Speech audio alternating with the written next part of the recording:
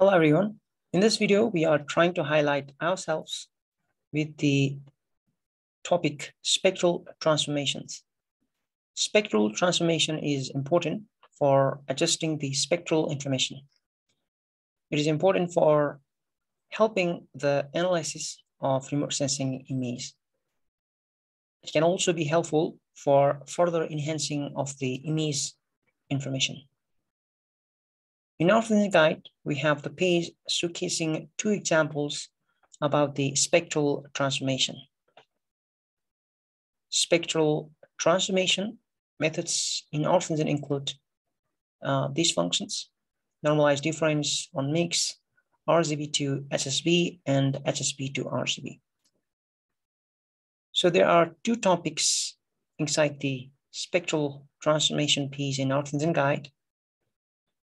Let's not forget, spectral transformation is a very big and broad topic, but we are trying to talk about them as much as possible, little about them. So the pan sharpening is the improving of the visibility of the image, or to say the visual quality of the image. So we use the panchromatic band and multispectral bands. So the multispectral bands are assisted by the panchromatic band to increase their quality. So this creates high resolution image. Increasing in the image quality is resulted, and there is some increase in the color information as well.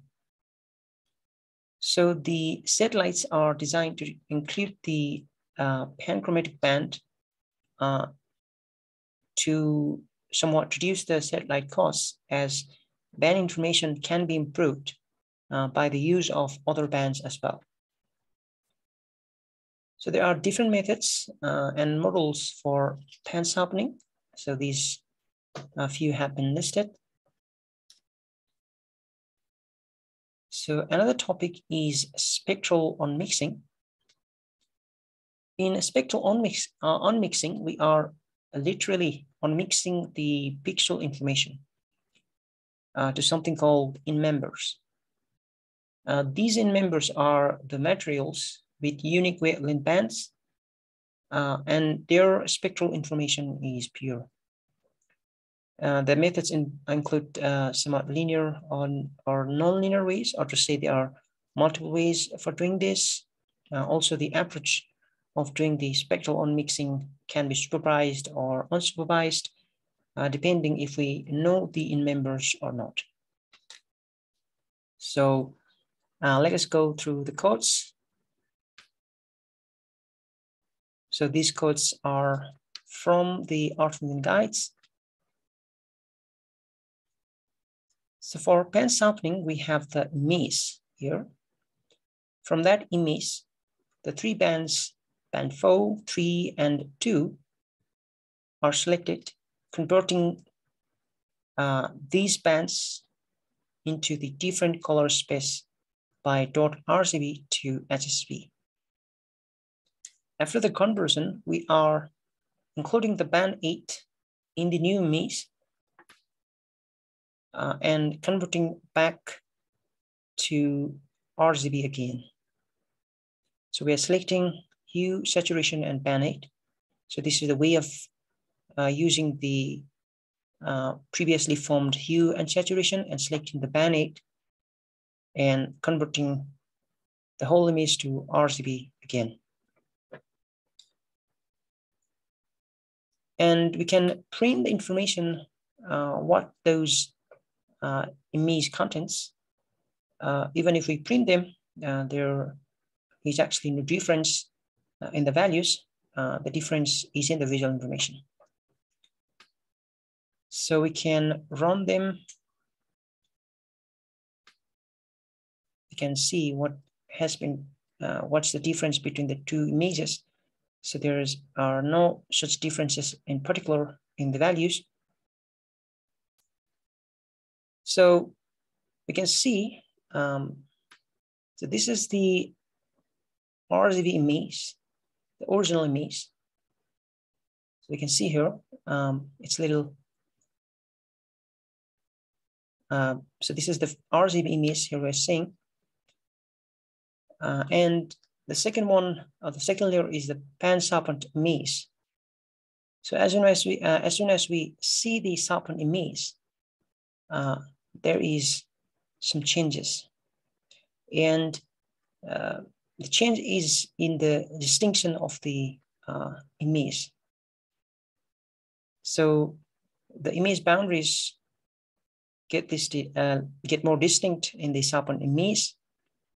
So if we check here in the green area in particular, so there has been some change or some more visibility in the boundary. So this is what the sharpened image is doing.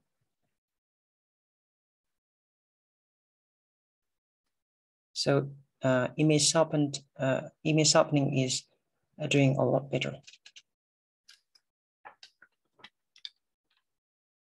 So the other example is about spectral unmixing. So we select the bands from the image, and we have spectral in members. The way to know this in members is out of our main topic here, and this here requires further understanding. So we have the function here .onMix, and then we have added our spectral in members as the list, and we can add that image as the layer. So if we run this, so it looks something like the classified image.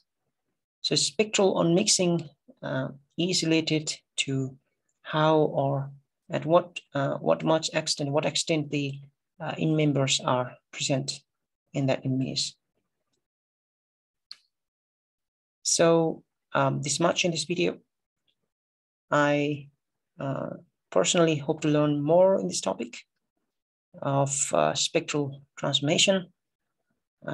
If you were new to these topics of spectral transformations, hope this was helpful for you at least some extent. So any comments are welcomed. So thank you for watching.